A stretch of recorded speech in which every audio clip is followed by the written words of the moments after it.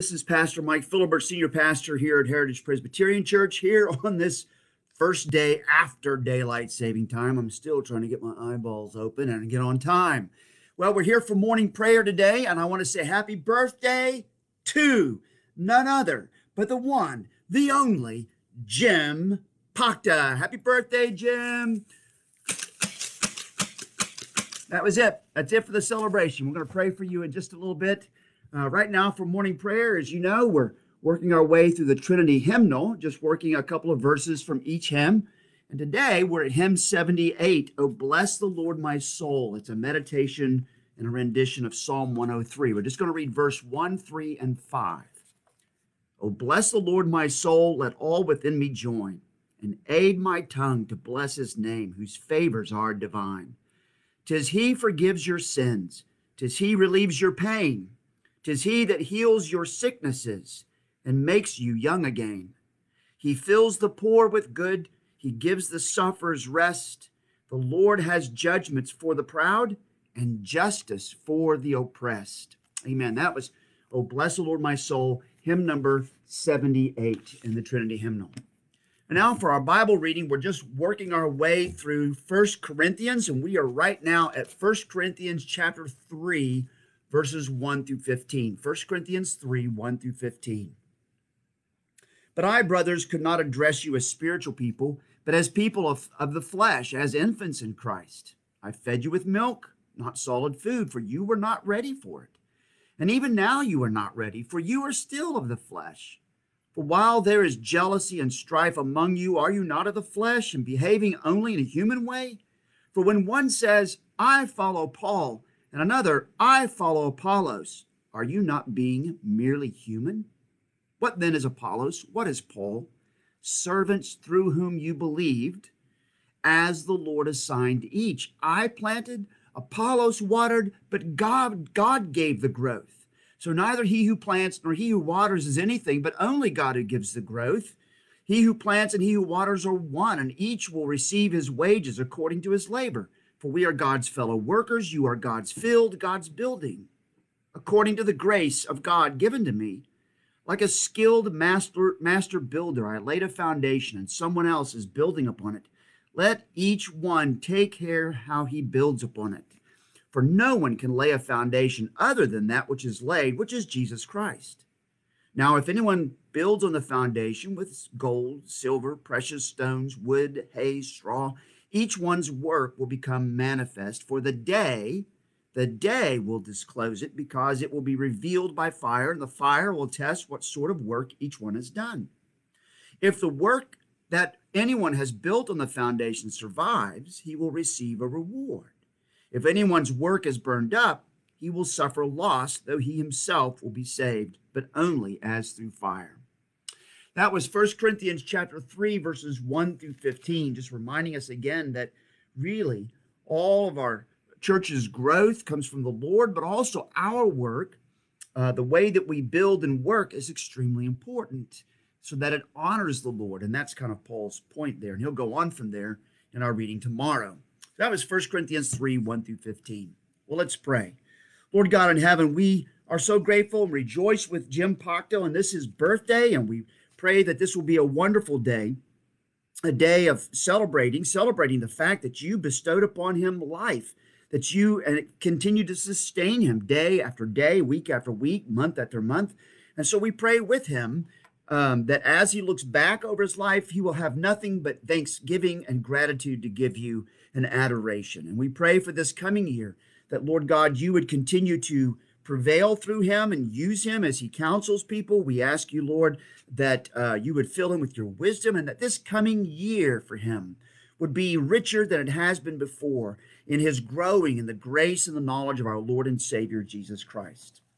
Lord, we pray for our Sunday school teachers here at Heritage. We ask you, Lord, first we thank you for them. They are doing such an important work, whether it's the adults or the kids. Lord, I'm so grateful for each and every one of them.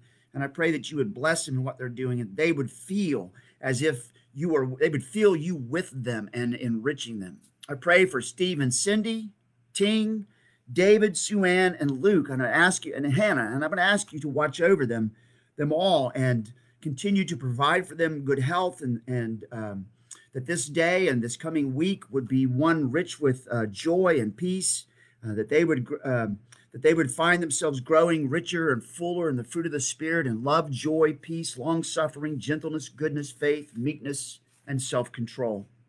And we pray for Lieutenant Commander Nathan Hayes at Fort Devens, Maryland, I think it is. I pray that you would bless him there with the Marines and the sailors as they return from their drills. I would ask you, Lord, the work that he's doing with the prisons there, I would ask you, Father, to continue to guide him and lead him, empower him, strengthen him, that he may be a gospel presence among all of those with whom he is working. Lord Jesus, you took the man who was born blind and you gave him sight that he never had. You took the woman who had been stooped over and hunched over, bound by Satan for 18 years. And you made her able to stand upright, restoring her life and liberating her. We ask you to look upon these that we bring to you. We pray for Cheryl, for Ben, for Vicky, and also for Stanley in Tanzania as he has sickle cell anemia. Lord, we would ask you to lift them, each and every one, from their troubles. Release them from the miseries of Satan and grant them a life of joy and service before you. And Lord Jesus, you took the sparse resources of 5 loaves and 2 fish. And from that impossibility, you satisfied sumptuously. We beg you to have mercy then upon those who have little to nothing, those whose financial needs outdistance their resources. Lord, we know some. Hear us as we silently mention them before you now. Stretch their means, bringing their paucity to become prosperity, and cause them to know it was you who provided for them lavishly. Lord Jesus, you wept at the grave of your friend Lazarus. You greatly troubled in your spirit. You had sympathy upon the widow of Nain. You had compassion upon the people who were like sheep without a shepherd. Take notice of those who are grieving losses, those who are alone, those who are without direction, those who are drifting along. We continue to pray for our friend Denise. Now almost 3 months after Gary's departure, we pray for others as well, Lord. We ask you to comfort them in ways that will cause them to know that you are their refuge and strength, a very present help in trouble. For as the psalmist sang, when I thought my foot slips, your steadfast love, O Lord, held me up. When the cares of my heart are many, your consolations cheer my soul.